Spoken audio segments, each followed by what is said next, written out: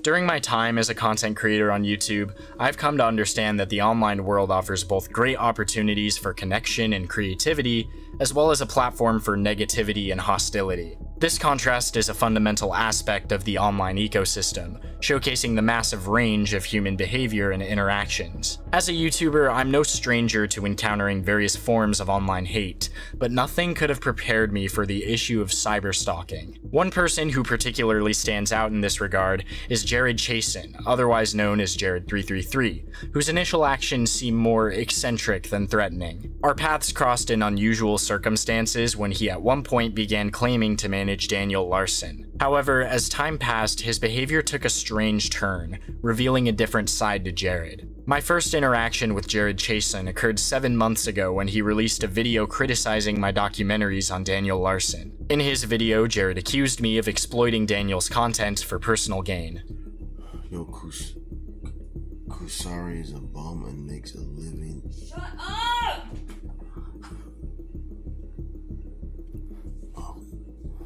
Daniel Larson, off of him. Now, it's no secret that YouTube is my primary source of income, as it's the main thing supporting me while I continue to pursue my studies as a full-time college student. So how is this a valid point of criticism? I don't really know. In response to his accusations, I jokingly commented on my YouTube community page, suggesting that Jarred's critique could potentially end my career and hinted at retirement. Of course, little did I know that this seemingly harmless exchange would set the stage for what was to come. Activity with Jarred concerning my page was sporadic and inconsistent until around late February to early March of this year, when Jarred's focus shifted back to me, this time with a slightly more aggressive approach. During this time, Jarred's behavior escalated from occasional comments to a sustained campaign of harassment. Under the guise of advocacy, he began making baseless allegations and absurd threats against me, even going as far as accusing me of being an illegal immigrant despite having no evidence to support such claims. So I think that Kusari might be an illegal immigrant.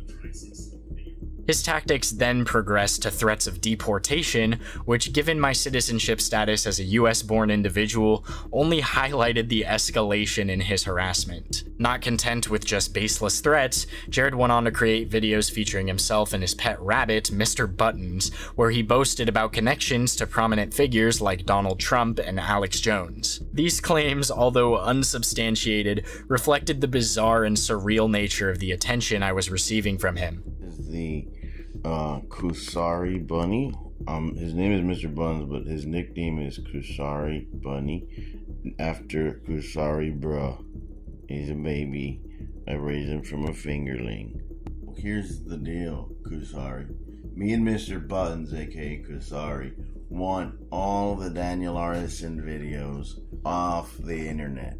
Okay, I am friends with Alex Jones, who knows Donald Trump and has his phone number and will get you deported if they have to. Like Jones, I'm at the Austin, Texas airport, bro. Hey, that video I saw you with Mark,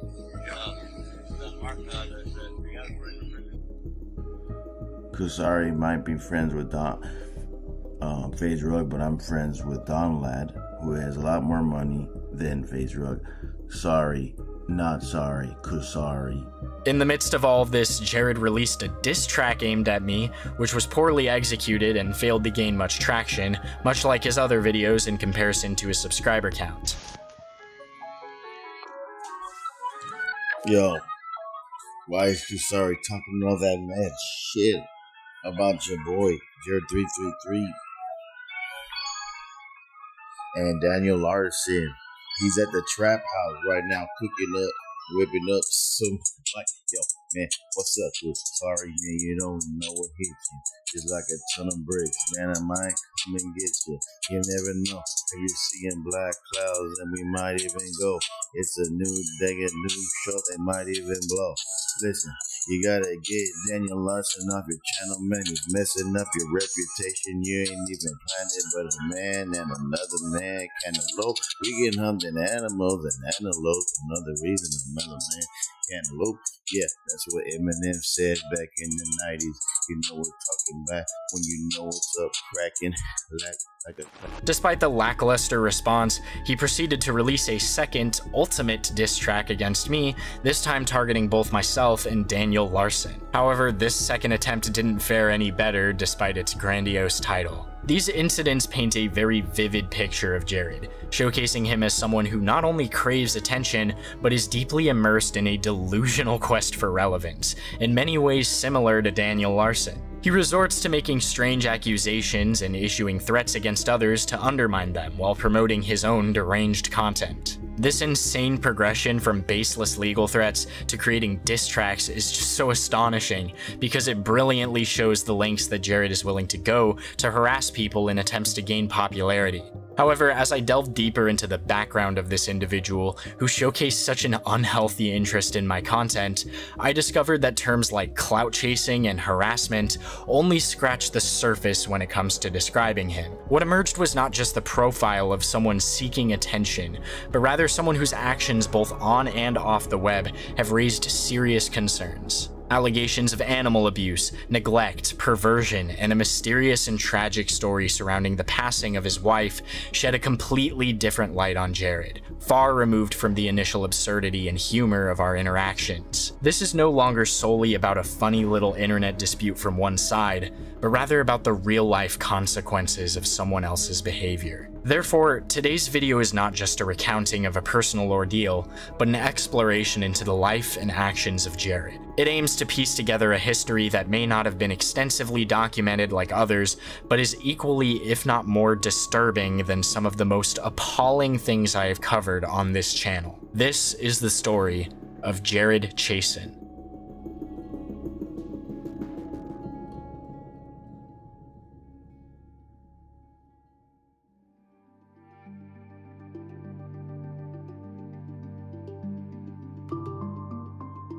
Jarred Lance Chasen is a 36-year-old self-proclaimed influencer from Brownsville, Texas, who lives with his family. Jarred has an extensive history on the internet, having uploaded around 31,000 videos to his channel since 2014. His content, which is peculiar, eccentric, and sometimes deranged, covers various topics, from cooking and mukbangs to music and daily life vlogs.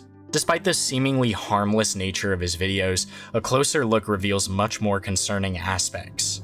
Firstly, Jarred's upload frequency is astonishing, indicating that social media is not just a hobby or a dream career for him, but essentially his entire life. Scrolling through his videos tab, you might only cover a few days worth of content before the page refreshes to load more. Secondly, Jarred's eating habits are alarmingly unhealthy, with fast food, candy, soda, and alcohol featuring prominently in his videos.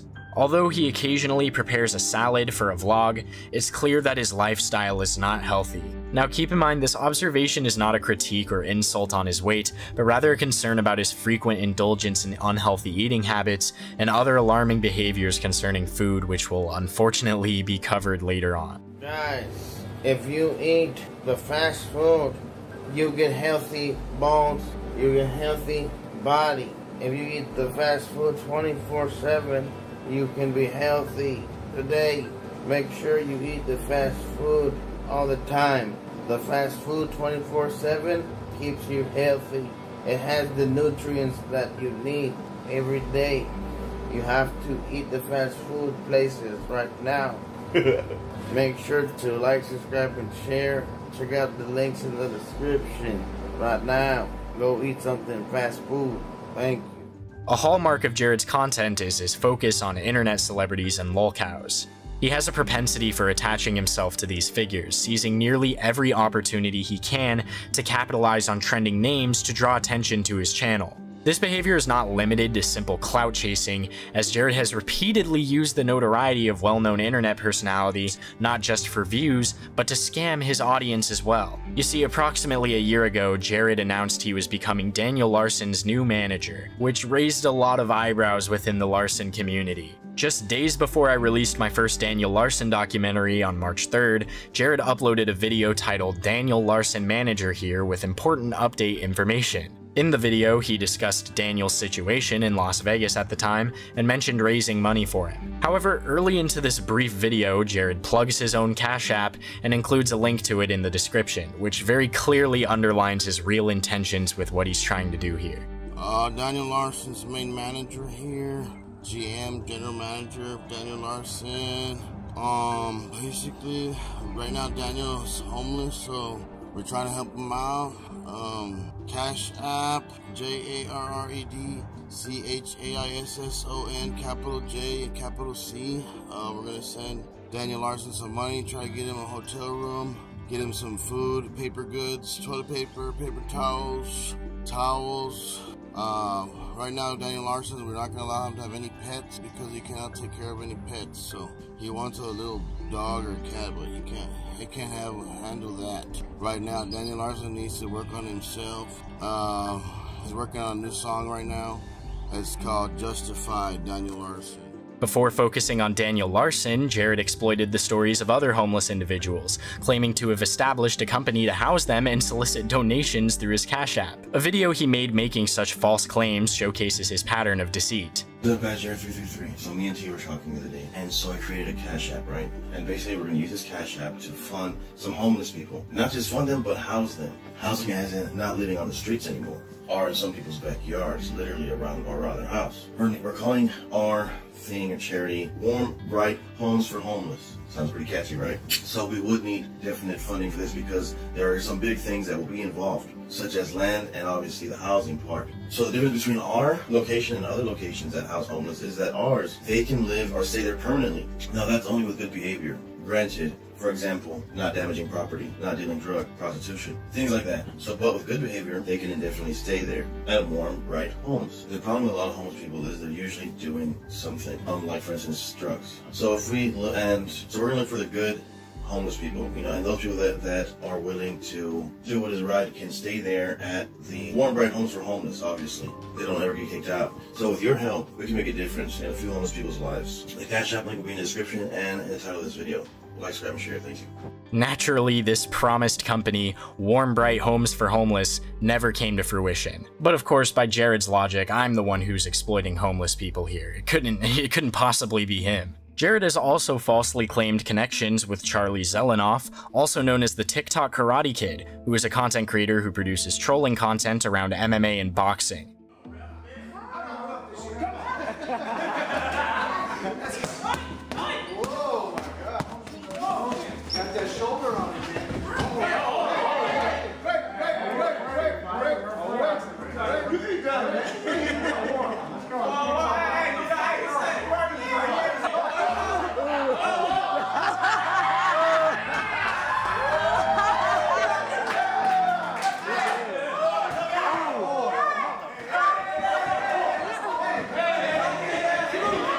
Despite Zelenoff's lackluster fighting skills, he gained a new wave of popularity on TikTok in the late 2010s and early 2020s. Jarred's frequent use of Zelenoff's name in his video titles frustrated many who were seeking genuine content about Charlie, tarnishing Jarred's reputation in that community. More recently, Jarred has latched onto Tyree Sneed, a lesser-known figure notorious for his outlandish behavior online, which includes but is not limited to dressing up as Batman and making public threats against people. Despite warnings from various communities to steer clear of Sneed, Jarred seemed eager to collaborate with him on a rap cover. But for those of you who are looking for a more comprehensive understanding of Tyree Sneed, Mr. Snowflake has produced a detailed video on him, which is available in the video's description. Another key figure in the story of Jarred is Red Screen, a YouTuber who has been actively documenting and trying to expose Jarred's actions for years, becoming a frequent target of Jarred's harassment over time. Shortly after Jarred began targeting me on his channel, I discovered Red Screen's content. His channel features dozens of videos about individuals like Charlie Zelenoff and Tyree Sneed, but most prominently features Jarred. I was so unbelievably shocked and appalled to find out that the same man trying to attach himself to my channel and content through spamming and intimidation was depicted in these videos' titles as a total degenerate and pervert. Diving into the videos, I sought to understand what was truly wrong with him. The depth of the rabbit hole was unforeseeable. Thanks to Red Screen and other channels covering Jarred, it became clear that Jarred333 has an idealized version of himself, a superstar, an idol, an icon, an influencer. However, this vision is far removed from reality. So without further ado, let's explore the allegations and incidents that comprise Jarred333's extensive history.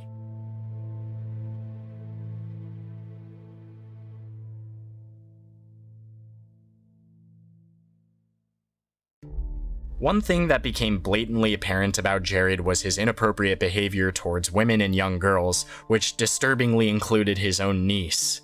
This specific situation, while the details are still somewhat shaky due to later statements made by involved parties, still crossed ethical and moral boundaries.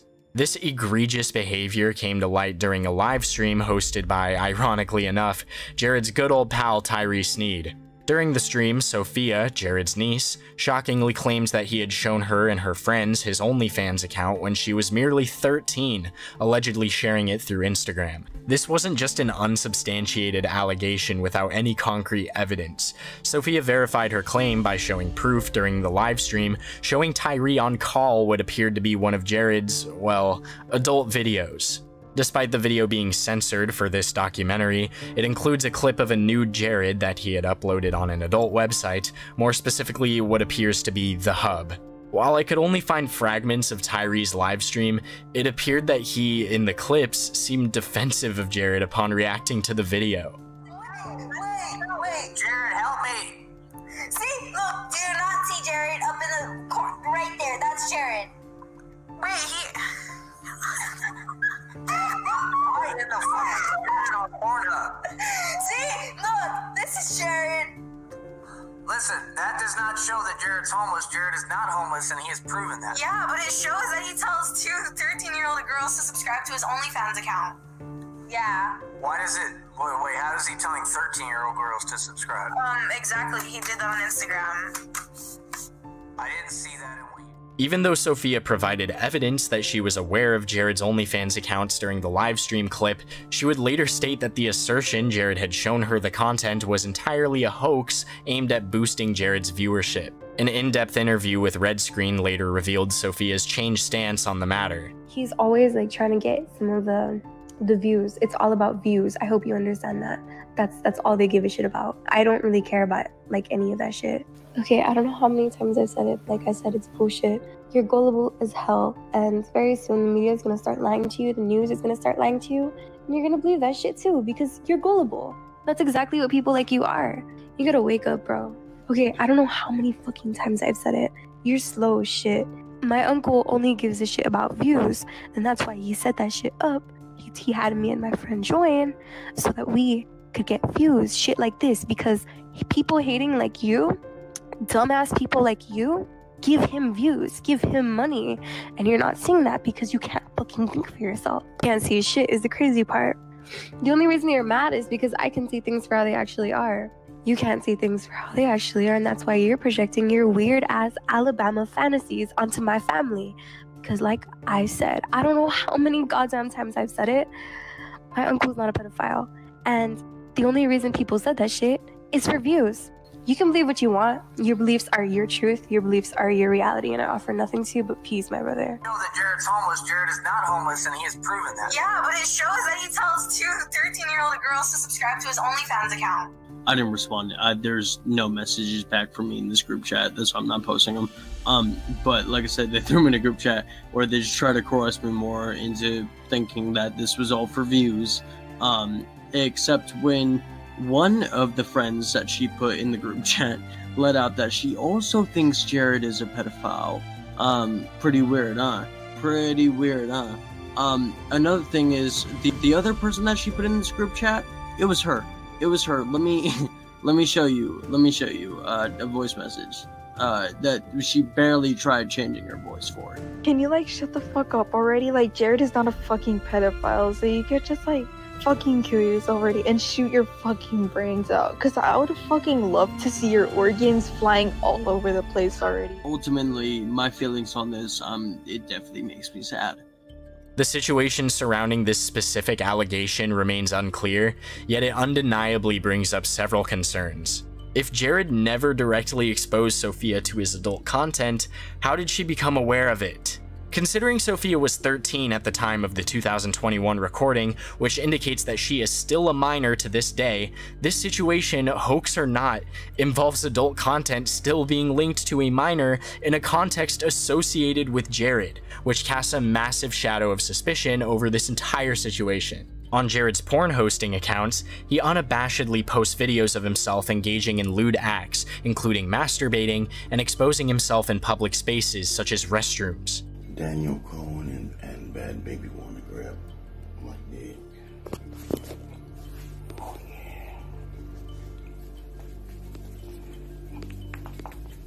yeah.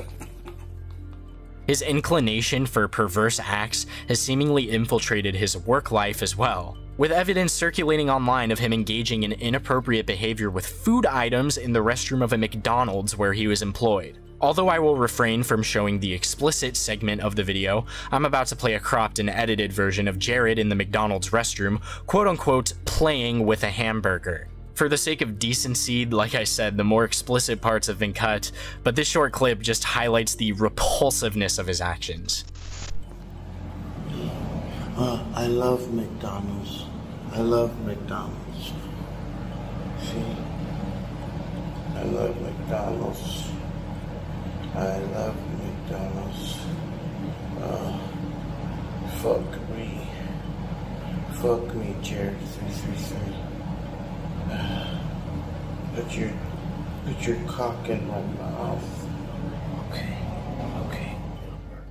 Unfortunately, Jarred's inappropriate behavior towards minors continues.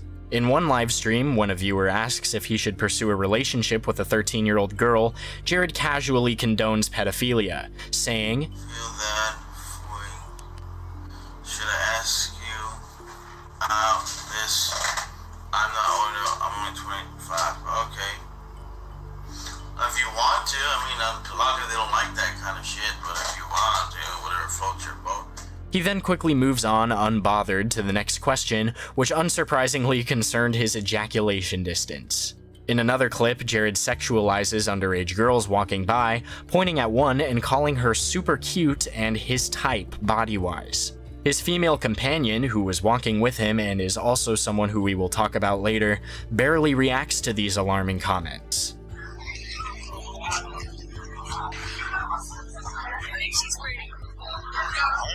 Yeah.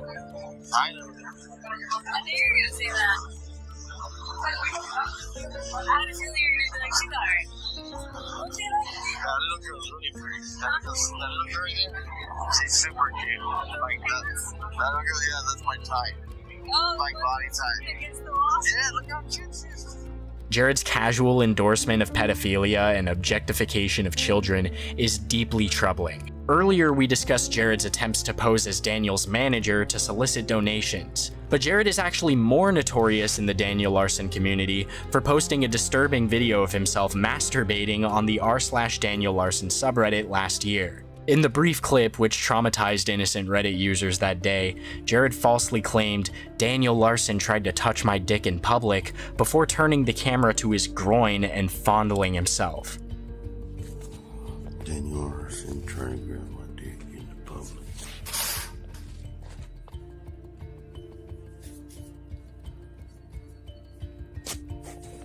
Since then, Jarred has been banned from r/Daniel Larson, but continued lurking and spamming in the secondary subreddit so aggressively that according to the manager Slim Jim Morrison, he got the whole subreddit permanently banned for policy violations.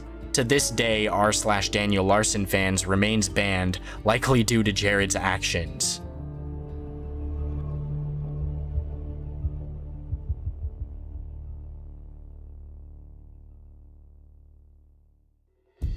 Of course, in order to get a better understanding of Jarred, you have to get a better understanding of his family. Ryan Chason is another figure in Jarred's story, though not as well known, yet equally problematic in his own distinct way. Ryan, who also just so happens to be Jarred's brother, features regularly in his videos and collaborations. Like Jarred, Ryan has a considerable history, particularly with legal issues and arrests. In a video from 2021, Ryan is seen driving with a pink suctionable sex toy attached to his car's windshield, making inappropriate comments about his time in the penitentiary, claiming that obtaining male booty was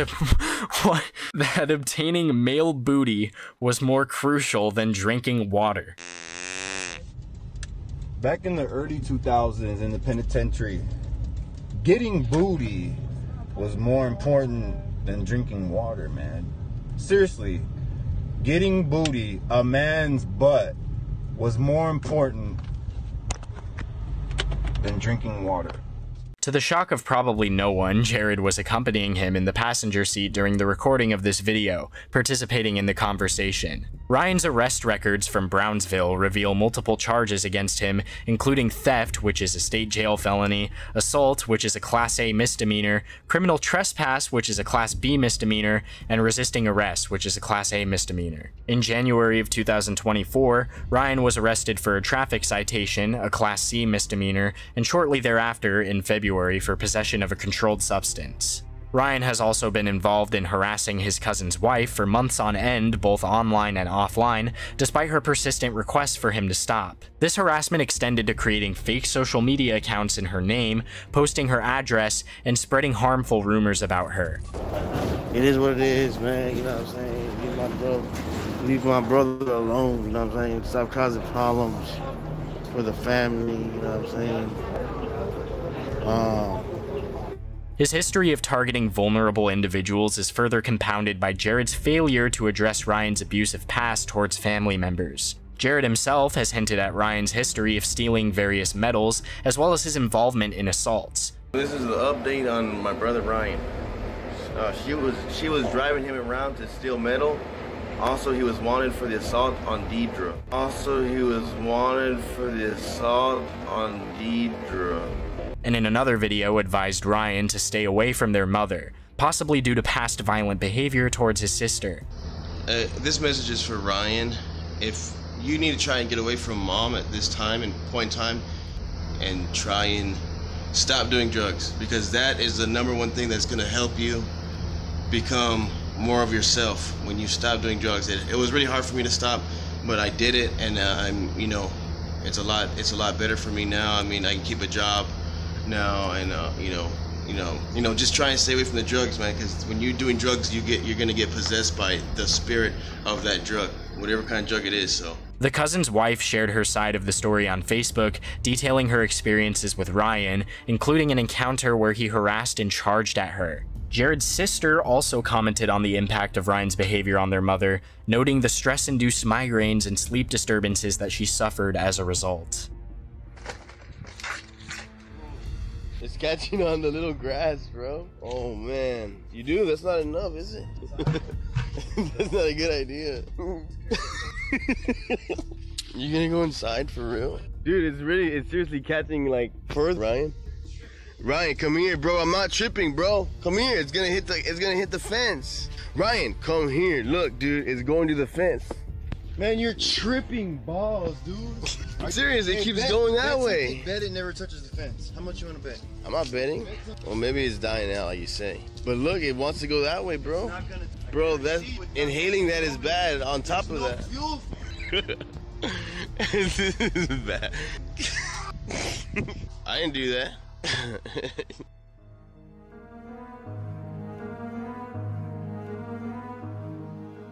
For nearly a year, Red Screen would dedicate his efforts to unraveling the concerning situation surrounding Jarred's 2 dogs, Coolio and Sonic, revealing a disturbing pattern of abuse and neglect. Jarred controversially chose to feed his dogs human food, some of which is known to be harmful or even toxic to dogs, such as raw potatoes, cheeseburgers containing onions, and excessively hot pasta. This decision sparked criticism from viewers, one of whom, Miami Redskin, expressed dismay on YouTube, urging Jarred to provide proper dog food that meets a dog's nutritional needs instead of unhealthy human food. Attempting to rationalize his choices, Jarred argued that natural foods, similar to those dogs might consume in the wild, are preferable to commercial dog foods, which he criticized as overpriced and laden with artificial ingredients. Okay, so you guys have heard videos like commercials and stuff like that where they say, oh, this dog formulated dog food has real chicken, made with real chicken and beef.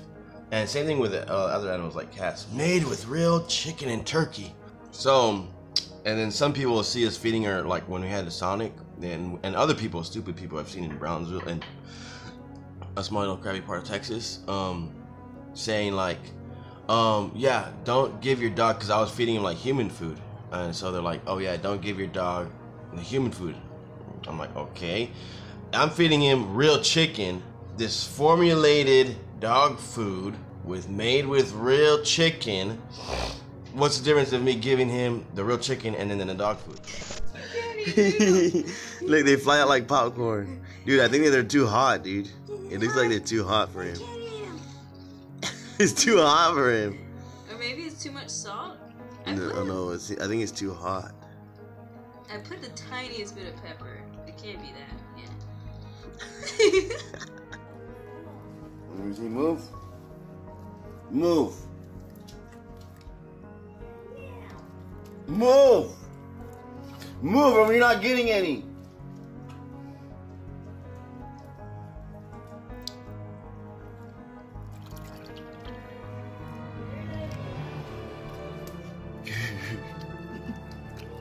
Let me see, look how fast he drinks this.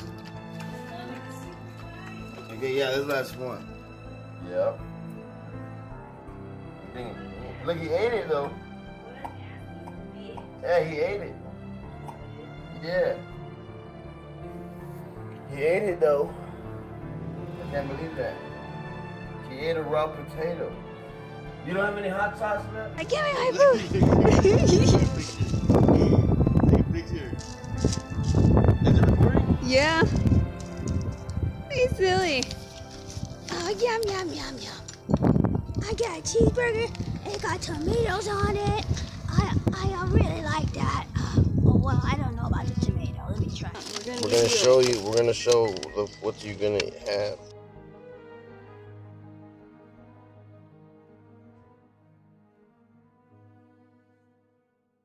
In a particularly distressing instance, Jarred is shown preparing a meal for himself while opting to feed his dog an expired, moldy beef patty from an old McDonald's bag, dismissively telling his dog, "That's all you get, is this old-ass meat."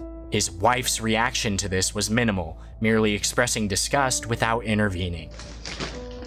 This is all you get, this old-ass meat. Look how nasty. Ew. This is all you get. Oh. And you have to wait till you even get that. Oh, nasty. That's all you get today.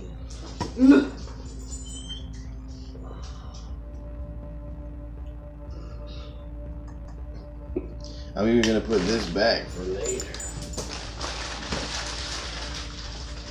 This old ass chicken. The situation worsened when Jarred, while eating his meal, chewed up a bite and then spat it into the dog's bowl for it to eat, a clear example of neglect and improper care, with his wife again offering no substantial reaction to this behavior.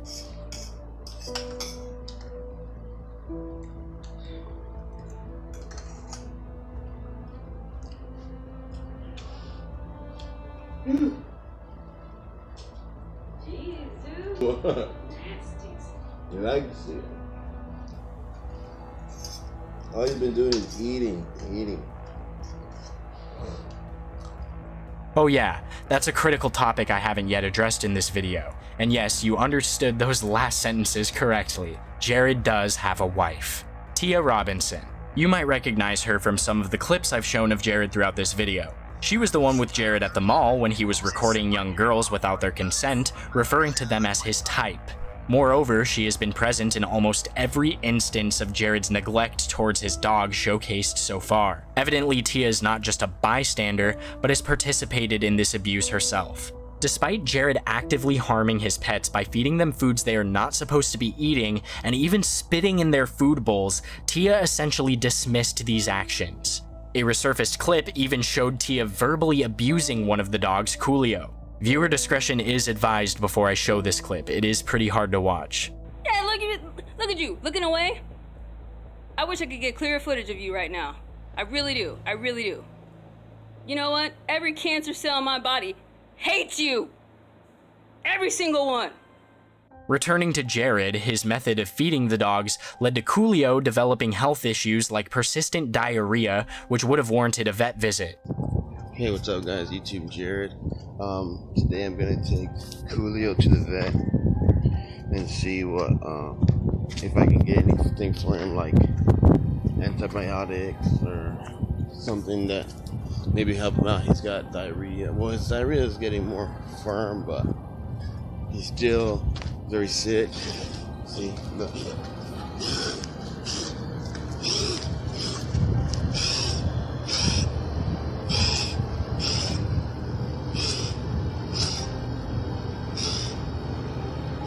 not eating anything. Like, we give him like all kind of food. I mean, he won't eat anything.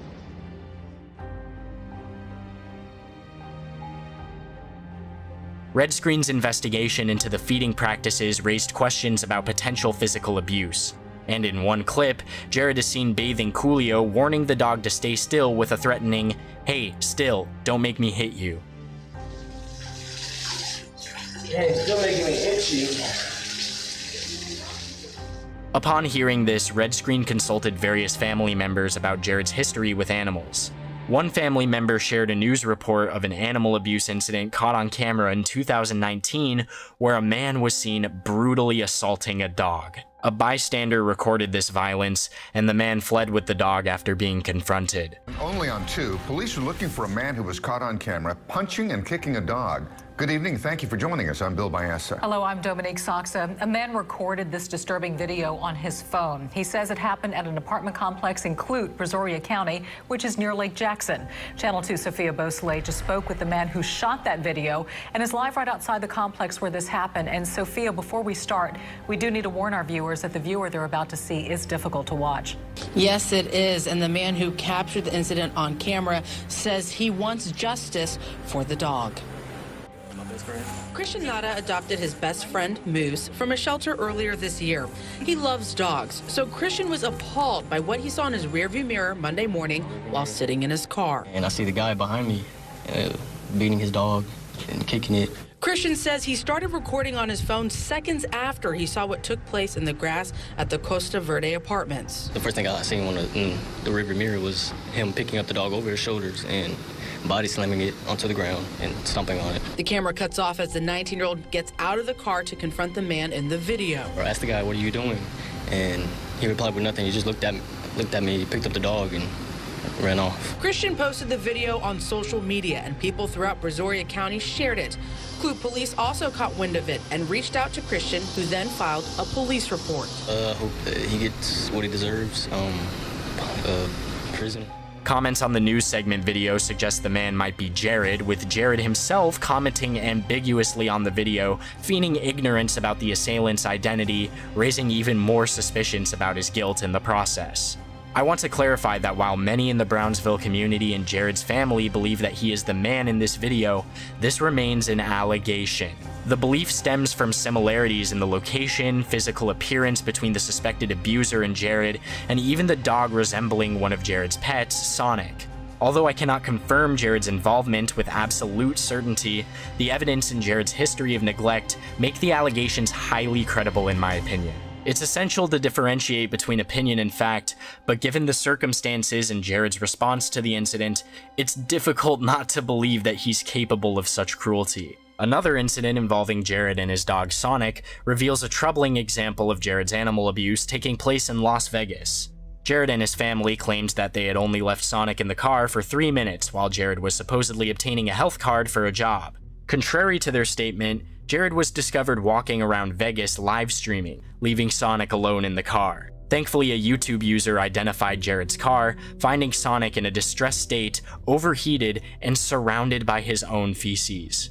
One user, Stropdeville, highlighted that while Jarred was taking videos, his dog suffered for days in a hot car without food or water, leading to dehydration and unsanitary conditions. Another user, Bacon Mafia, pointed out geographical inconsistencies in Jarred's story, questioning why there hadn't been charges for animal neglect. Further discussions revealed that the library's security had noticed Jarred's car parked for an extended period with Sonic inside. Police and animal control were eventually alerted, rescuing Sonic and discovering Jarred's YouTube information on the dog's tag. Jarred's response, of course, was to deny all responsibility, focusing on the challenges of recovering Sonic and avoiding acknowledging his role in the dog's distress. Then by the time I saw, somebody on there had posted that they had found him in the car. He was overheating and he had pooped in the car, all this stuff. We wanted to go and find him, but first of all, we didn't have, where to go to find him. And at that time, it happened so fast. Like if you look at back at the comments, I didn't post in the comment because, like I said, I don't curse on my channel on the comments. So by this time, of course, they're not gonna get back to us because I made his tag and everything with the phone numbers on there and my channel, my YouTube channel too, even. So, long story short, Sonic's gone, basically. Jarred's actions had broader implications, including legal concerns and the eventual repossession of his car. He actually attempted to disguise his car's license plate to avoid detection, a move that drew police attention during an encounter captured by Jarred, where the officer criticized him for concealing the plate and noted a call about a dispute involving Jarred and Tia.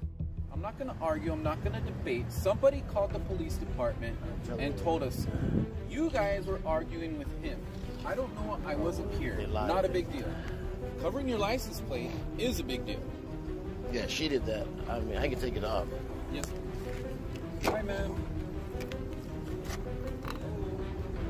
How are you? You okay? Are you guys okay? In a fortunate turn of events, Sonic was adopted from an animal shelter by a new family, offering him a chance at a happier and healthier life away from the circumstances he endured with Jarred and his family. When Red Screen pressed on with his investigation into Jarred's treatment of his dogs, efforts to uncover information hit a wall, reportedly due to intervention by Jarred's sister, who allegedly cautioned the rest of the family against disclosing details to him. This blocking seemed insurmountable until revelations surfaced through videos showcasing Jarred cheating on his wife with sex workers, which outraged a family member enough to break the silence imposed by Jarred's sister and share what they claimed happened to the dog Coolio. In a distressing turn, a video emerged of Jarred contemplating selling Coolio. The dog, barely visible under a blanket on the couch with restricted breathing space, became a symbol of Jarred's misery. Jarred explained his dilemma, stating his reluctance to lose Coolio alongside his housing predicament, suggesting he'd sell the dog to the highest bidder to prevent abandonment or even euthanasia. This justification, however, was marred by a stark disregard for Coolio's well-being, as Jarred reflected on the dog's value compared to personal possessions and his living situation with Tia, whom he described as crazy. Am I recording? Where's my dog? Look, if for any reason you guys do not help me out, and I end up not getting enough work and stuff because you guys don't want to help me out, and I end up losing my dog, okay? And I don't want to lose him. Look, I'm gonna have no choice but to sell him to somebody because I don't. Okay, look, everything is off contingencies, right? So if I lose my work, I lose my house, my small shitty apartment, and then I lose my dog. I don't want, out of all of this, I'd rather not lose this, my dog. So this laptop, $750 laptop. So it may sound weird if I say I'm gonna sell him to somebody. I will sell him to the highest bidder if I lose my apartment. The reason why he goes to the highest bidder is someone that wants to pay the most for him will be worth the most to that person. So let's say someone gives me like 20 bucks for him. That person's gonna view him as 20 bucks. He's not worth 20 bucks, he's worth a lot more than 20 bucks. Like I said, this is $750 laptop. He's worth more than $750 to me. So I'm not selling him for $750. It's gonna be at least $1,000, like I said, the highest bidder, if I lose my apartment. I'm not putting him in the pound because if no one picks him up from the pound, they euthanize him. When they say euthanize, they kill him. It's not happening to this dog. I don't know where. I already researched before my other dog Sonic, and someone fortunately bought him out. So help me, help Coolio, because this is my dog. Come on, show yourself for the video, man. Be a sport.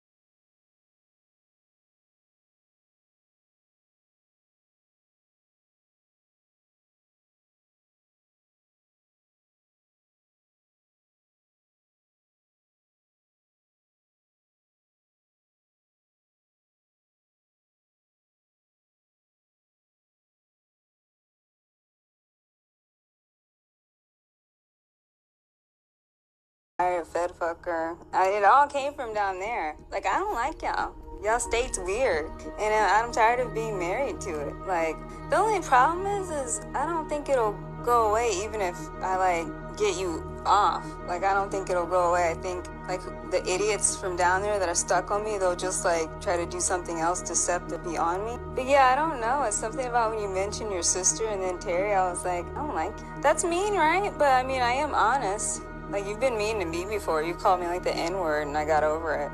Maybe just stay away for a longer time. Like, maybe just stay down there for, like, 2 or 3 years or something. I'm tired of pretending that you're not fake, too. Like, it's always some weird fed fucker Texas show. Like, I don't like him, I don't like you, I don't like your sister. I only like your mom. Yeah, that's it. That's it. Like, I've been pretending that I don't know what's going on just because I can't do anything about it, but I'm so fucking tired of, like, fucking virtual ass fucking pussies, like, infiltrating and using you to do it, especially since I don't even like you anymore, and it's not even you most of the time. Like, I don't like Texas, I don't like fed fucker, I don't like your sister, I don't like you, I don't like fake you. I'm just ready for y'all to fuck off, basically, except for I don't know how to get you guys off. And with people this determined, it really seems like whether we're together or not, they're gonna just find some other deceptive. Like, some people are doing it to protect me, understand? But it's like, you're not. Like, you're just being a fed fucker tool, you and your sister. I don't like anyone in your family anymore except for your mom. I'm glad that you mentioned your sister because I was really trying to hold my tongue about this because I'm loyal as fuck. But I don't like your sister anymore. Like, I feel 100% sure that her obsession with her freaky-ass boyfriend is what's caused me so much problems. Because he always thinks I'm trying to mess with him. Like, the other day, he was even doing something weird to me, you know? And I don't say anything because you guys never believe that he's always trying to do something weird to me. Even though I told you that he's done weird shit to your sister, and I don't lie about stuff. But whatever, you know, yeah, I don't care. So, you know, I'm kind of glad that you mentioned her because I was trying to hold my tongue, but as soon as you mentioned that you're trying to bring her up here, nah, just stay down there for like 2 or 3 years or something. We'll like help each other out, and yeah. I haven't found anyone else. I'm just gonna be like single celibate for a while because I don't know. Like, I don't like our relationship anymore. Like, I like us as friends, which is really cliche for me to say that, but it's not my fault that everything is wrong all the time with you. Like, you're always fake. Your whole, you know, besides your mom, everything going on with you is always fake. That's not my fault. Like, I'm trying to be loyal, but everything's always like some gimmick or some stupid fake shit, and then your weird-ass sister and her weird-ass boyfriend always factoring in. That's not my fault. So I'm trying to be loyal as fuck, but y'all have so much weird-ass fucking shit that it's like, nah. But yeah, I'm just being truthful. I really only like you as a friend just because you guys are so weird. You know, I'm really tired of it. I mean, I think that must be why. Something like when I was trying not to move to Texas, I swear on Jehovah, I swear on my dad's grave, I was doing more things to not go down there than I'd ever done in my life concerning trying to avoid something. And I don't mean anything illegal or desperate, but I mean like I would like write it like 1,000 times, like, or something like, and like pray like 1,000 times, like, dear Jehovah God, please for me not to go down there. It's in the hand of the devil. Like, and I would wonder why I felt this feeling. And this is why, because it literally comes to this. Like, y'all so fucking weird. Like, it's just gross. You, your sister, fed fucker, y'all so fucking weird. Like, your whole state's just full of fucking weird-ass people just doing weird-ass fucking shit. Like, nah, you know. It's like, and my gut instinct was right. It's been a waste of time. It's like, your state is so worthless, they won't even let me have the person that I'm legally married to. Like, it's always got to be something fake going on with you. So it literally is like I gained nothing from going down there, except for the knowledge that some places are fucking for assholes. Worthless piece of crap places, which I already knew. That's why I didn't want to go down there. So, I don't know. I mean, this sounds kind of, you know, to say the friends thing, it sounds clichély fucked up, but I only like you as a friend. I don't know. And also, it's not fair because it sounds fucked up, but anyone on the inside knows that you're fake. So it makes me look bad, but the truth of it is, this whole Texas bullshit, all of it's fake. So I'm not really being loyal to you anyways. Like, you're not gonna come up here. It's gonna be Ryan or some fake-ass local fucker, you know. Like, it's gonna be something fake. So it makes me look bad saying like, oh, I only want to be friends. But why? I'm telling the truth. Y'all are fucking weird. Fed fucker's weird, your sister's weird, you're weird. I don't feel like being bothered with no fake ass weird shit anymore, especially not involving shit Texas. Fucking piece of shit place. Nah, I ain't got time for that. Jehovah willing, time will work this out. That's why I said just stay down there for 2, because I don't know, I can't do anything. Like, I can't divorce you, I just can't. I don't know, I'm too loyal. And I still view you as a friend, but at the same time, I'm 100% sure that all this shit's fake. 100. And I have no mental illness, okay? I'm 100% sure. And I'm tired of being taken advantage of for the sake of some stupid ass generic Texas show that fucking sucks anyways. It's not even interesting. It's a bunch of fucking bullshit. Your family is stupid and boring except for your mom. I guess that's what it is. It just made me mad that you mentioned bringing your sister up here. And I don't want to have anything to do with her because her boyfriend's so weird. I told you that before. Like, remember they were trying to come up here and visit and I said I was going to pretend like I wasn't here? No. I mean, I don't know what else is going on. I'm just going to leave it in Jehovah's hands and do my best. You know, hopefully, I don't know, things will stop being so fake and weird and Texas oriented. Because your state is full of freaks. I was right. You guys are so fake and all of you are freaks. And like I said, I would feel guilty, but I'm 100% sure that anybody that's a higher up, that's on the inside, knows that I'm the one getting yanked around. So, I mean, if this was actually real and it was actually you, then I would feel bad. But it's like, no, I'm trying to be loyal. It's not my fault that some fucking retards from Texas want to play like, let's virtual yank Tia around with a little game show and a little TV show and other little game and then make her community girl. Yay! Nah. How about that? Nah. See, I'm being upfront and truthful. They still gonna lie and try to make it look like I'm crazy. I don't give a fuck.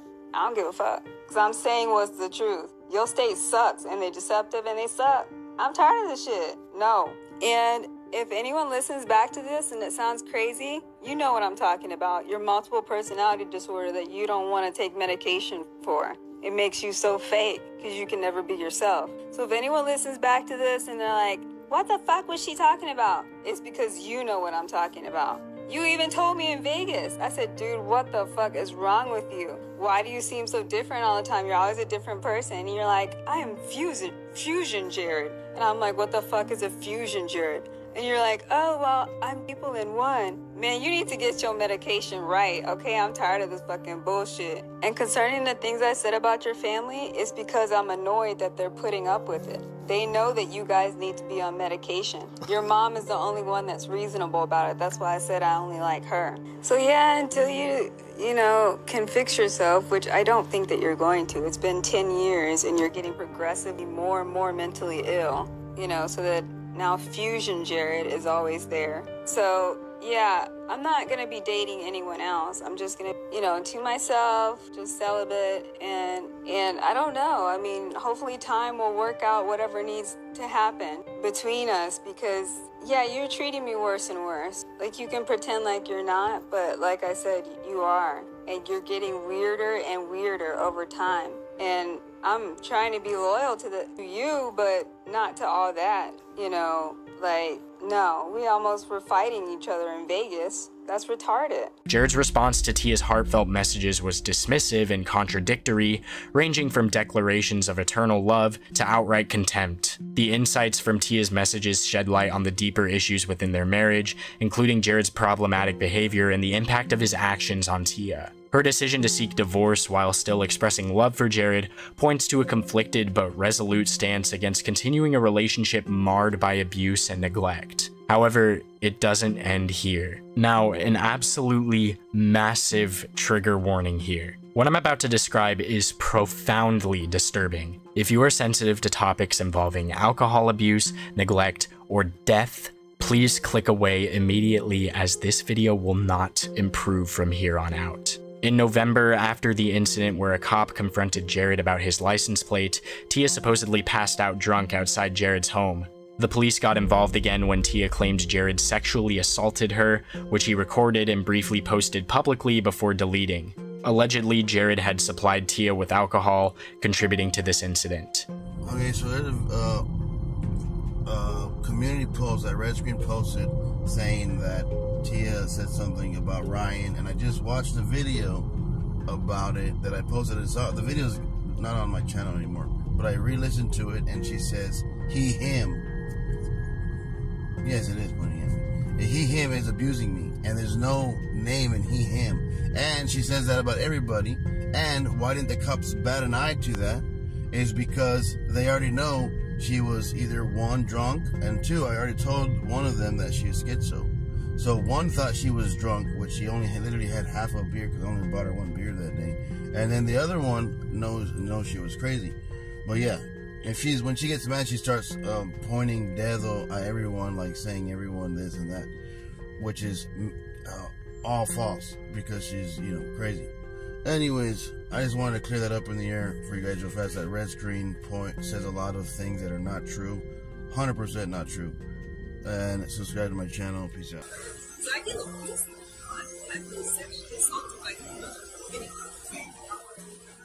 Less than a month after these events, Tia Robinson tragically passed away on December 15th, 2023 due to a pulmonary embolism, which may have been related to her alcohol consumption. In an alarming act, Jarred captured her critical moment on video and posted it to YouTube, only to quickly remove it. Initially, this information came across as an unsubstantiated claim, leaving me in complete and utter disbelief. However, driven by the gravity of the allegation, I sought to validate these claims through extensive research. My investigation was fueled by various online discussions and posts by creators like Red Screen, pointing to Jarred's shocking action of filming and posting his wife's passing. Despite a thorough search, including an attempt to recover the video via the Wayback Machine, direct evidence eluded me. My journey led me back to Jarred's extensive video archive, searching for any documentation related to that fateful night. Amidst the sea of content, I found videos surrounding the events of that night, excluding the specific footage of Tia's collapse, which painted a deeply unsettling picture of the situation. Compelled to seek answers directly, I engaged Jarred during one of his live streams. The interaction was notably subdued, devoid of the aggression previously directed at me by Jarred. I inquired directly about the incident, maintaining respect for Tia while probing Jarred's actions. Alright, what's up, Kusari? Hey, I'm Kusari. I made you a manager. I made you a moderator higher than the other moderators. Did you call my dad? Someone called my dad like at 5 in the morning. I was asking something, and then my dad was like, did someone call me? I'm like, it was the trolls. But I was thinking in my mind when I said trolls, I was thinking not that you're a troll or anything, but I was thinking it was Kusari. Did you want to talk here so everyone can, or you wanted to talk private or what? What? I did not. Oh, sorry, you did it. My bad. Someone called my dad. I don't know who was asking for me. My bad. Are you gonna make a documentary? I don't mind if you do, man. I mean, it's all good, but like I was saying, I tried to watch one of those videos for those people. Like, I don't know, 2 of the videos of the people that were on there. I didn't know who they were. I don't know, but how have you been, man? I got some Cocoa Pebbles. Hey, Jarred, some strange things surrounding your wife's passing. Do that you video of her having a seizure. Rest in peace to her. Thanks. Yes, I've seen the video. And true that you had a video of her. Basically, I want to come clean. I want to come clean with that. The revelation was shocking. Remarkably, Jarred admitted to filming Tia's critical moment and subsequently posting and removing the video from YouTube. And it's hard to talk about, so I'm just gonna say it. I'm gonna say it like as simple as possible. I did record it. I did not think that she was gonna pass away, and because I record everything. I record my life, and like you see, I have 31,000 videos, right? And I did record it, and I didn't think she was gonna pass away. To understand the full context and implications of Jarred's actions, we first have to revisit the documented events of that tragic night and consider the impact on all involved. The sequence of videos that unfolded Jarred's tragic narrative began with him vlogging from the hospital, expressing concern over whether Tia was still alive. This set the stage for a series of deeply personal and harrowing updates regarding Tia's critical condition. Tia's health crisis was detailed through conversations involving Jarred, his wife's mother, an ICU nurse, and Dr. Antonov at the hospital where Tia was in critical condition. Yes, I'm here at the hospital to see if Tia is still alive.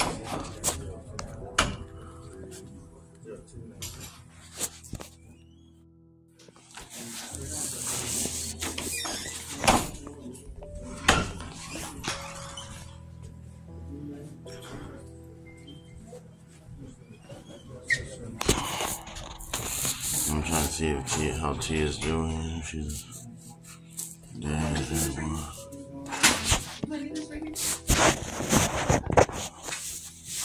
Thank you.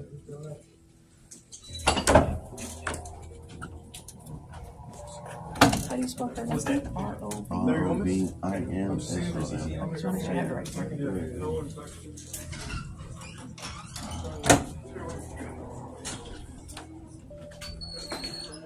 So they're gonna call the doctor.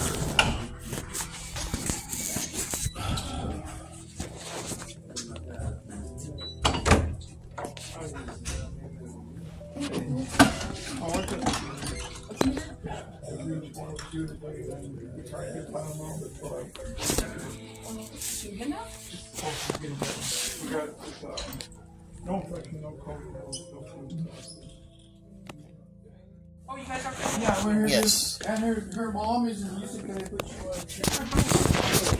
on. I'm the father-in-law, that's the husband. Hi, nice to meet you. Nice to meet you. And we have the mom, she's an ICU nurse, so she wants to listen. Okay, hi ma'am. Hi, my name is Dr. Antonov. I'm one of the ER doctors here.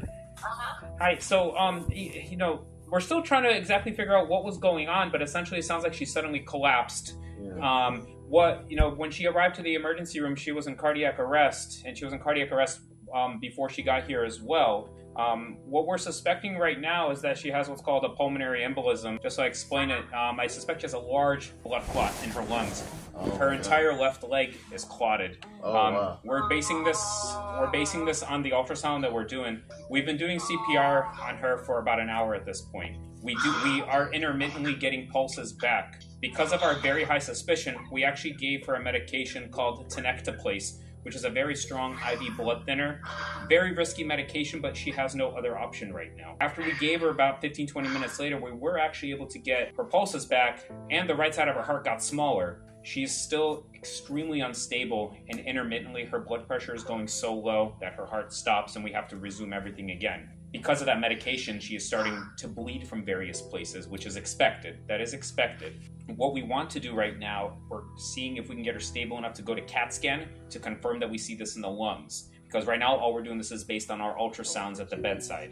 I don't think she's honestly stable enough to leave her room to go to CAT scan, but we're gonna essentially kind of take her with all of our equipment over there because we need to get this scan done. Please drive carefully because we don't need anything to happen to you on the way, okay, ma'am? Okay, we're gonna continue, doing everything possible, but unfortunately, she is extremely sick at this point, and I know you know that and you understand, but we're trying to do what we can, okay? All right, I'm going to get back to her, and then I'll update you guys with anything, okay? All right, thank you guys. I'll be back, okay?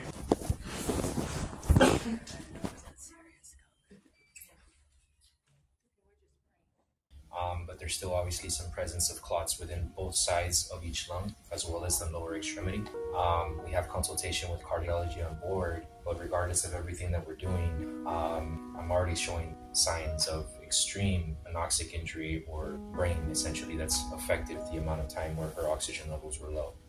Pupils right now are dilated, fixed, non-responsive to any type of light, which are just basic forms of responses, and she's not getting that. The breathing pattern, she is breathing over the ventilator, indicating that it's not technically brain death, at least at this time. But the respirations themselves are, we call an agonal style, which is another form of not essentially good news. The platelets are a type of...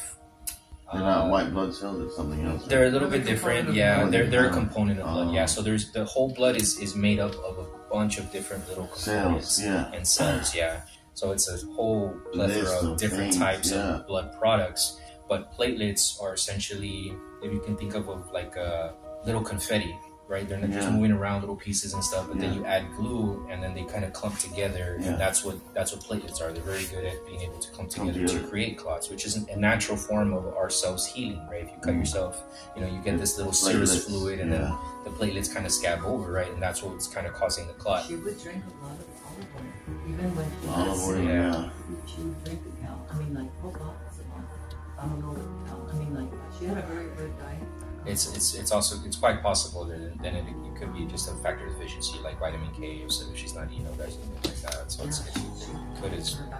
a combination likely of the alcohol usage as well as the inefficiency in the diet. Again, regardless of the cause, we have the effect, and the effect while we look for the cause. Even if we find the cause, unfortunately, it's extremely extensive, already done, and assumably very irreversible. But we're trying. Yeah, not a problem. If you guys are ready, follow me. Yeah, I'm waiting here. I can already see her in my head. I don't want it. Shortly after, Jarred posted a video from the hospital expressing fear that Tia may not survive. This moment showed Jarred's raw reaction as he faced the possible loss of his wife. I don't think she's gonna make it.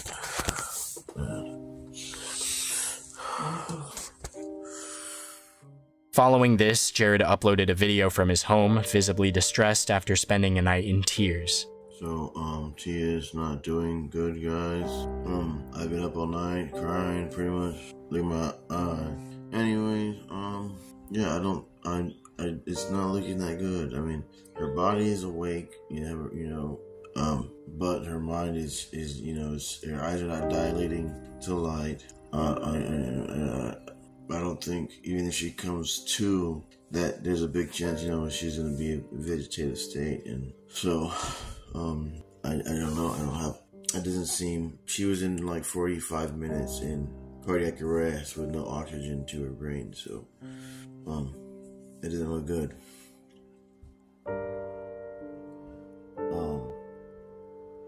It's just,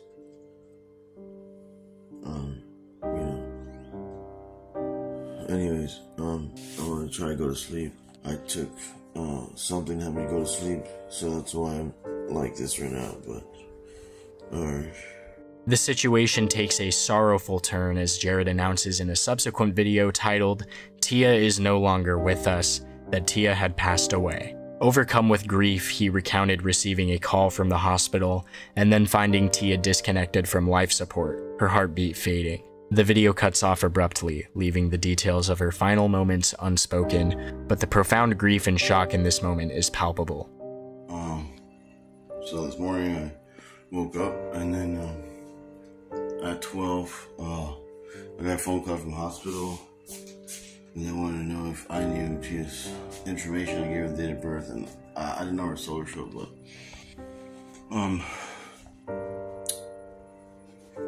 I went over to the hospital, and because they removed her pipe and all the wires, so her heartbeat started slowing down. And when I got there, she had a real faint heartbeat, and then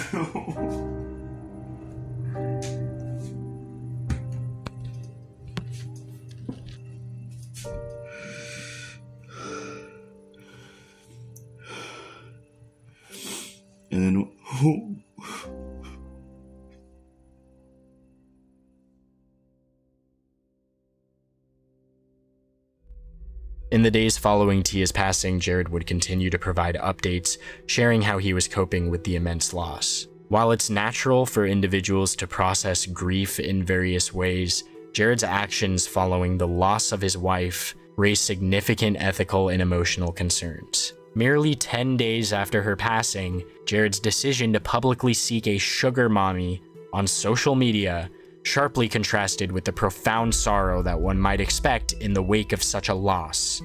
Are you looking for a sugar mama that is relatively wealthy, relatively attractive? I will literally do the dishes, cut the grass, feed, massage, clean the house, everything. This abrupt shift in attitude is not only incredibly insensitive, but also prompts us to question the genuineness of the emotions that he had just previously displayed. Is it possible that Jarred's public expression of interest in a sugar mommy was genuine? Or might it have been a distorted method of coping with his loss? The rapid transition from mourning to seeking financial and emotional support from someone new suggests a concerning lack of regard for the gravity of Tia's death. It reflects extremely poorly on Jarred, indicating a readiness to replace her presence in his life astonishingly quickly. Such behavior not only undermines the sincerity of his earlier displays of grief, but it also stresses his troubling approach to dealing with the void left by Tia's absence. Reflecting on the night I addressed Jarred during his livestream,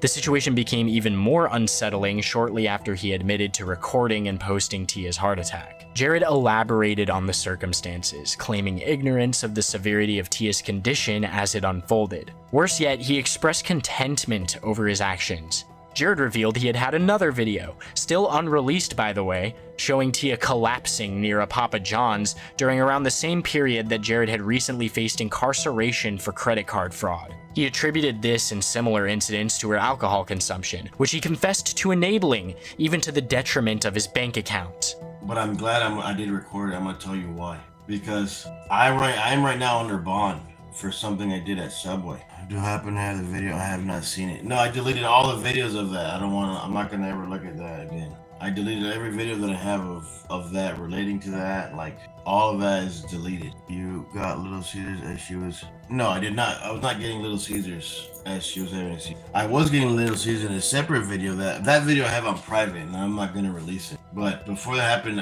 I was getting a pizza, and she was drunk. Because she would drink a lot. I would buy her, and she would buy booze every day. And she would make me buy her booze every day if she wouldn't go out and get it herself. Because I was getting annoyed because I was spending absurd amount of money on her booze. And so when she passed out in front of that pizza, she had passed out in front of, not Little Caesars. It was when I went to jail. I went to jail. She had passed out at Papa John's. She had passed out in front of Papa John's. That's when that video's on, that was all recorded too. And I recorded that for a reason, because I went to jail because she was passed out in front of Papa John's, and I thought it was a drinking thing. So to summarize, Jarred's admissions and documented actions include filming and sharing the moment of his wife's would-be fatal heart attack online, and then removing the video due to backlash, confirming the video's existence, holding additional footage of Tia experiencing public health issues from alcohol abuse, ignoring Tia as she lay unconscious in public, and contributing to and funding Tia's severe alcohol dependency, which, as inferred from the earlier hospital discussions, led to a multitude of health complications, ultimately resulting in her death. Jarred linked the incident at Papa John's with Tia's later heart attack, suggesting he perceived the latter as another episode of alcohol withdrawal. This misinterpretation led him to believe that Tia's fatal heart attack was a withdrawal symptom. Upon being questioned by a chat user who had seen the video about why Jarred had offered Tia more alcohol as she lay seizing, Jarred rationalized that he was hoping she would feel less withdrawal symptoms by receiving more alcohol at that moment. When she was having a seizure and all that, I thought that was from the drinking too, like she was drinking too much, and you have withdrawals from drinking. So that's what I thought was happening again, but in front of the Subway at Little Caesars. Because she was working at Little Caesars at the time when she had passed. And I was working at McDonald's. And I said to my manager, hey, can I go? My wife doesn't feel good. She was an alcoholic, but it looked bad in the video when you asked her, do you want to get you? Because that's what, she would ask me for. Yeah, that's what she'd ask me. Why don't you eat Little Caesars anymore? Do you crave it? Do you have withdrawals? I don't know. I've been trying to diet lately. So here's the thing with the dieting. So I've been dieting lately. Oh, the thing with the beer. When you're going through withdrawals, I was assuming that she was going through withdrawals from the beer. If you drink, maybe that would cure the withdrawal. So like, do you want beer? Like, what do you want? Like, so that's what I was thinking, that the beer would help. And she said, yes, give me a beer. And then I was walking to get her a beer, and I just had this feeling. Partway through his explanation and recount of what happened that fateful day, Jarred was overtaken by what appeared to be genuine remorse and guilt. This moment, marked by Jarred's silent weeping, suggests a late realization of the grave consequences of his actions.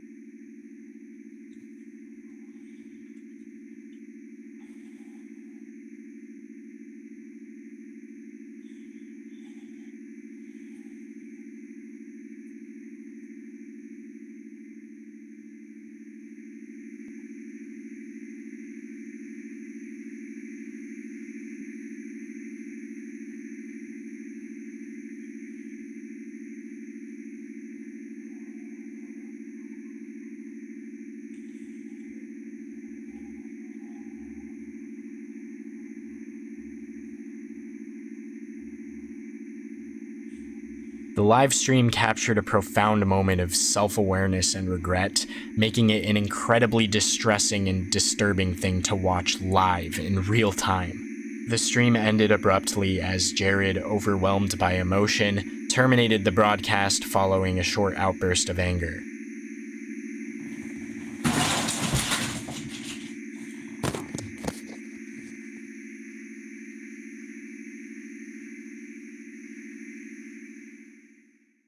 On March 3rd, 2024, Sophia Chason, Jarred's niece, who had previously claimed that Jarred had sent her links to his OnlyFans account via Instagram on Tyrese Need's livestream, sent me a friend request on Discord. Initially, I assumed it was someone from my Discord server or community tab with a video idea or information about someone like Daniel Larson. However, after noticing she shared no mutual friends or servers with me and checking her profile, I began to connect the dots.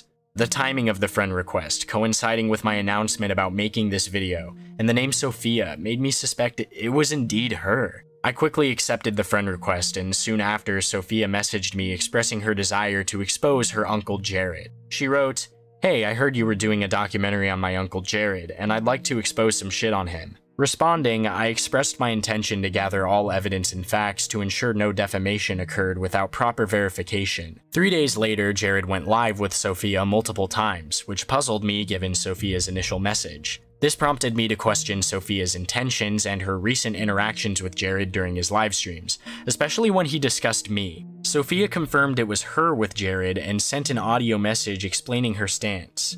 That's actually what I was gonna tell you, but my audio never set because my grandma walked in. But basically, if you didn't know, my family suffers from like hereditary generational mental health issues. And some of those include like severe schizophrenia, autism, and bipolar type 1 and type 2, and a bunch of other shit. So my family struggles with a lot of fucking personal issues, you know what I mean? So every one of them is sick in their own way, if you couldn't tell. But I wanted to say that I maintain neutral in this, because I try to maintain decent relationships with the people in my family despite constant negativity. But yeah, a lot of the stuff that Red Screen says is just kind of like assumptions. I mean, I think Jarred is not necessarily a good person because he's literally he's gonna be convicted for a felony soon. So yeah, like I said, I don't pick sides, but he is my family and I have to have compassion for him despite his he has a lot of shit mentally. What I was gonna say was you can feel free to ask me like literally anything and I'll answer honestly with proof and evidence to back up whatever I have to say. But like I said, I'm not defending anybody. I'm not justifying anything that anybody has done. Because I mean, like I said, my family is fucking sick. And I don't think their mental health kind of justifies anything that they've done. Because, you know, we all have some fucked up shit about us. Sometimes I feel like I'm the only normal one. It's kind of sad. But it's not hard to be influenced by people, especially when it's family. But when it comes to like seeking to get reactions out of people, because that's all they fucking care about. If you couldn't tell, that's why Jarred's so indifferent to what you've posted, is because all it's about is attention, seeking to get a reaction out of people. That's how my whole family is, and I don't know why. All I have to say in what Jarred posts and the titles that he puts. So yeah, I don't have anything. I don't. Not even against Red Screen, to be honest. I just think that he should approach trolling in a different way, because Jarred is honestly going a lot on top of he's already suffering. He has autism and he's low functioning, if you couldn't tell. So like I said, I try to have compassion for him, but it's I don't know, dude. Sophia also apologized for unintentionally involving herself in Jarred's livestream, explaining her intention was to encourage him to be more active due to his obesity. Recognizing the importance of this conversation, I asked Sophia for permission to use the audio messages and screenshots for the video, along with photo proof to confirm her identity, to which she agreed. To ensure the person I was communicating with was indeed Sophia and Jarred's niece, I requested a picture of her with Jarred and a video or photo mentioning my name. She understood the necessity of this verification and sent the requested proof, which matched the picture attached to her Discord profile. After confirming Sophia's identity, I planned to interview her the next day. understanding the significance of her testimony for the video's research and the importance of presenting accurate information while respecting the sensitivity of the subjects involved. The following day, I proceeded with my plan to interview Sophia. She was open to answering my questions, offering her perspective on the matters at hand. My first question to her was about her background with Jarred and what she knew about him. Sophia sent me an audio message.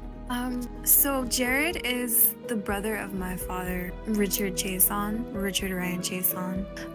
I didn't necessarily get to know Jarred because I've been fond of him like my whole life because I'm significantly close to my grandparents. As a child, he would not live with my grandparents as my father would. He was always with Tia traveling in like the most random places. And somehow they would almost always end up homeless in the places that they would travel to. Yeah, and he came back last year, January of last year, and I think he's gonna stay here. Yeah. However, the conversation hit a snag when Sophia suddenly stopped responding to my messages. After she answered the initial question, I inquired further, particularly about her earlier mention of wanting to expose something about Jarred. Despite my attempts, she did not respond to any more questions. She had left me undelivered that night and the following day, even though I continued to reach out respectfully and considerately, hoping for a follow-up.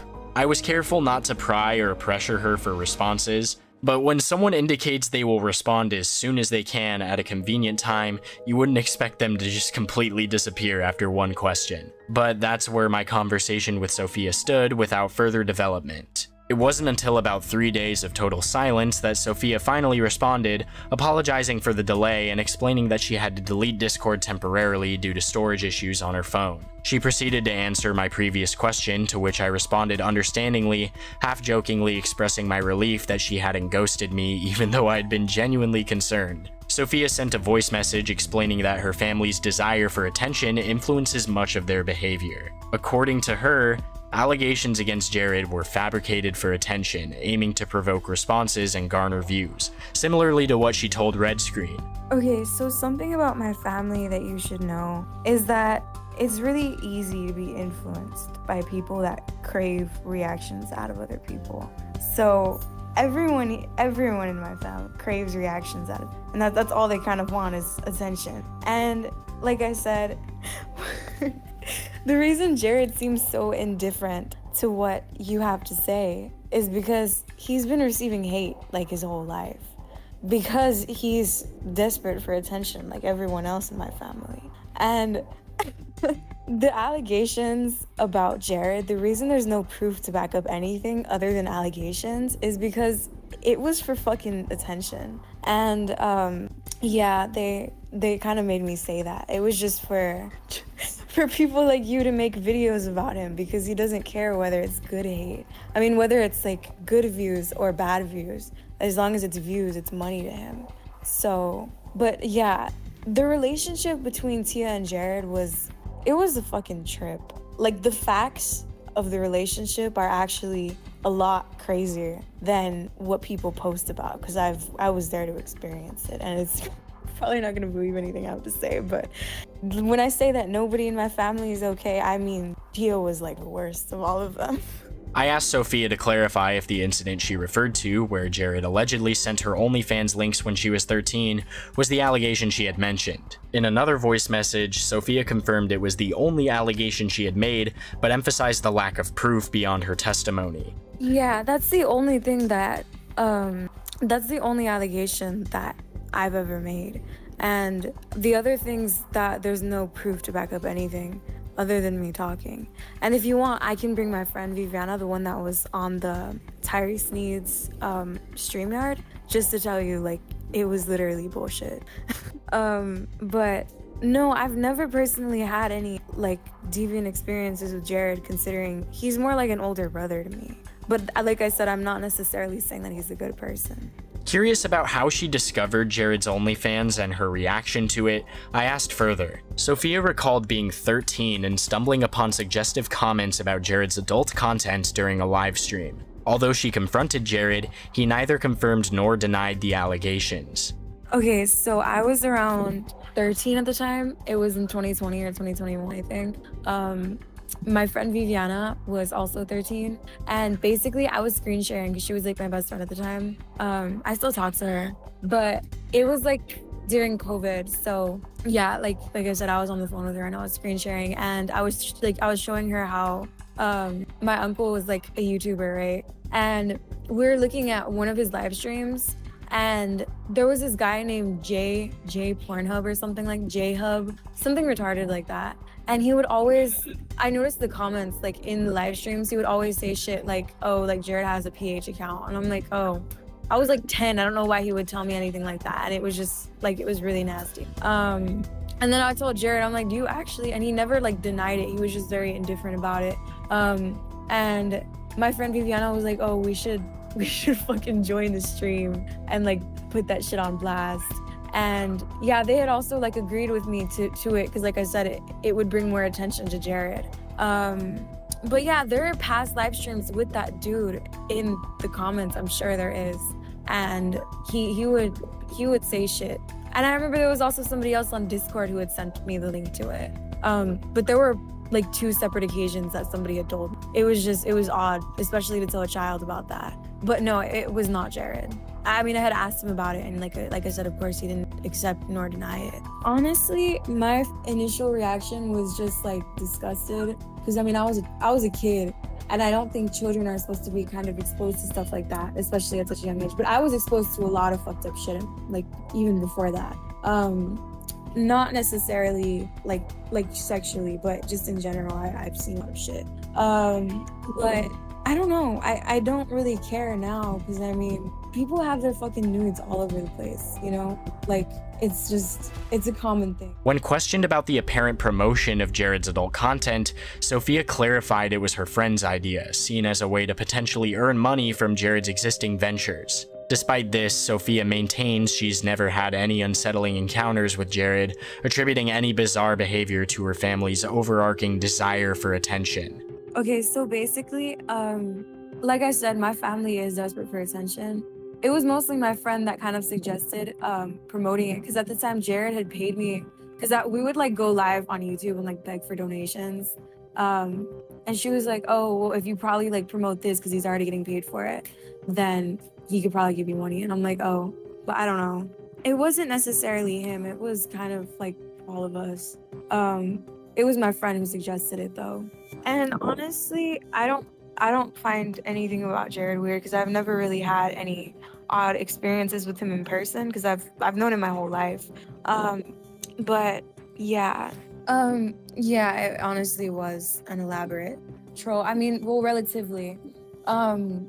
It was also essentially to mess with Tyree, because he is not necessarily a good person either. I mean, I don't have anything against him either. But yeah, everyone in Brownsville, like there's something messed up about it. But yeah, and everyone here is like obese. I don't know why. But another thing is that, yeah, I was gonna mention something about the city that I live in. This is also where Tyree lives. Everyone here has like a very narrow-minded mindset. There's this guy named Tyler Oliveira. He's also a documentarian, and I wanted to say I've watched your videos, and I think I like them a lot. You put a lot of effort into it, and I like that. But he's a documentarian, and he came down to Brownsville, and is actually known as like one of the most obese cities in like literally all of the world. Like the number one. And it's all of the valley actually. Like it's from McAllen to Brownsville. But yeah, that's kind of that's why Jarred belongs here. And not only does he fall victim to his own gluttonous habits, but he also has the habit of like not showering for like excessive abnormal amounts of time, and it's like not even funny at this point, because everywhere he goes he leaves like a reek of stenches, and like it just makes you want to projectile vomit everywhere. Like, and I'm pretty sure that's why Red Screen hasn't bothered like reaching out, because he knows that he will be like nose deafened and like physically like killed by the stench of Jarred's body odor.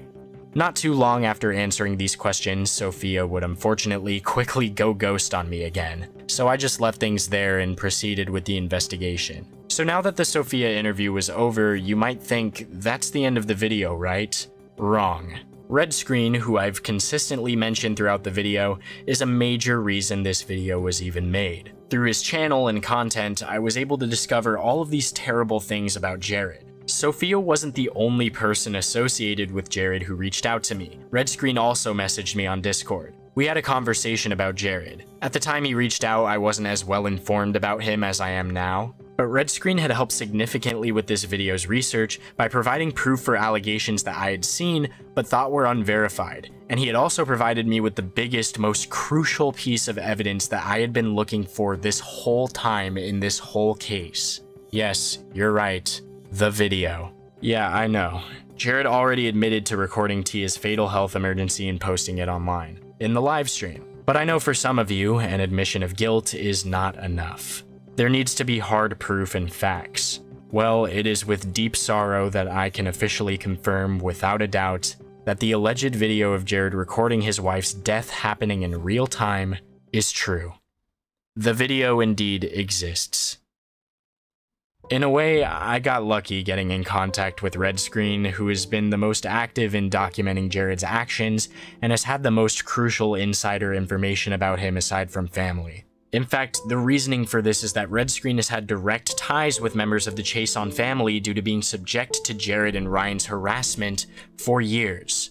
It makes perfect sense that Red Screen would be one of the few people in the world who actually had a backup or copy of the video. Thanks to his help, we now know that Jarred chose to record the event instead of calling 911 like he should have. Of course, I will absolutely not show the video in any way, shape, or form, as it would be unethical to spread a recording of someone suffering a fatal heart attack. Watching that video made me sick to my stomach.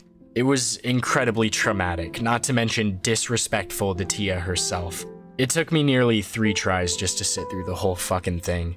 However, just to confirm the video's existence, I'm describing what the embedded video file looks like when it was sent to me on Discord. I'm censoring the thumbnail because it shows her violently seizing body, with her face making extremely intense facial contractions and her eyes rolling to the back of her skull with a spilled bottle of alcohol on the floor. The recording is just over 4 minutes long, but during that time, Jarred did little but pat her on the back and ask her if she needed an ambulance.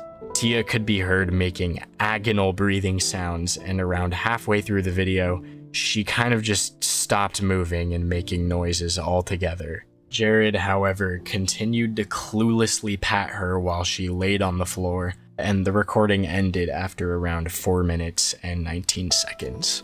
It's such a fucked situation. I mean, you look at everything that we've gone over surrounding both Jarred and his wife, and you start to put together the pieces, like the animal abuse, the verbal abuse from Jarred towards Tia, the alcohol problem, and all of the health issues that were talked about in the doctor's conversations, and then just the fact that she was in cardiac arrest for 45 minutes by the time they got to the hospital, and Jarred was recording the whole thing. Jarred killed her. Oh my god, he killed her. I don't know what other way there is to put it. I mean, how else is there to put? He's responsible. There is responsibility that Jarred has for this situation. Fucking wow. She deserves justice. I don't even know what the fuck to say. I genuinely don't know what to say. Other than rest in peace, Tia. I hope that one day you find the peace that was so cruelly denied to you in your final moments. I really am so sorry.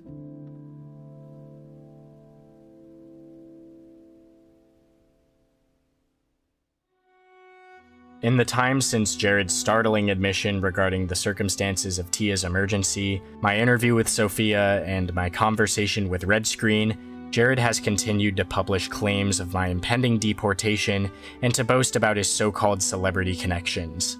Despite these claims, I have not been deported and do not anticipate being deported anytime soon.